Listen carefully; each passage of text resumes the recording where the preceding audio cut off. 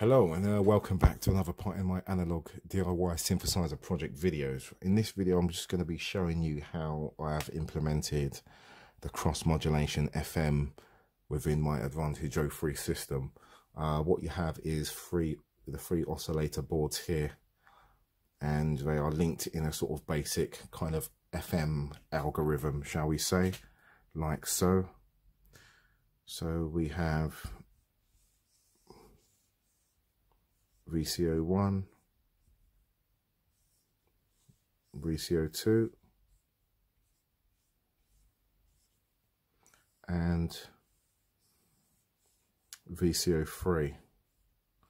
Now this is not something I've seen on any other sort of subtractive analog synthesizers, but it was something which I sort of toyed about with in my head and thought I'd give a go as an experiment when it was at the breadboard stage, and it sort of worked out quite good. And it sort of gives you a little bit more sort of scope for sort of unique timbres other than what you'd expect from sort of subtractive analog synthesizers. This is more something you get on kind of digital synthesizers and sort of VSTs, etc.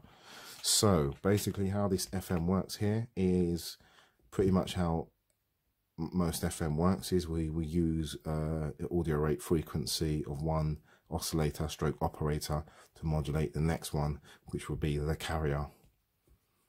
And on my setup what we have is VCO 3 modulates VCO 2, and this is all done via a switch. So we have a switch so we can turn these on and off, and VCO 2 modulates VCO 1.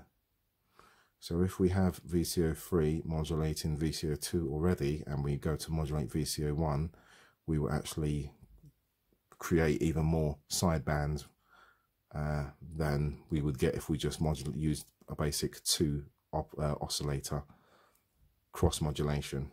However, I have a very small trick up my sleeve with my implementation, as we have a variable feedback loop, which is quite interesting, and you can have that so we can literally turn off the other oscillators and just toy about with VCO 3 with the feedback loop. And again, if we have these all switched on and linked at the same time, this affects the VCO 1 the most, which is at the end of the chain. And we can have these all switched on,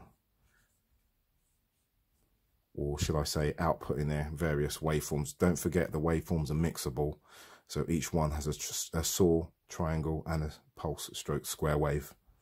Gives you some very interesting results. Can sound very messy, but yeah, again, it's more about getting sort of unique sounds. It can be good for sort of creating sound effects. We can get some kind of musical tones with it as well. You can maybe have VCO 1s turned on without being frequency modulated, and then maybe have the FM just happening between these two oscillators and use that as a backup tone to add a bit of metal to the sort of run-of-the-mill tone from here.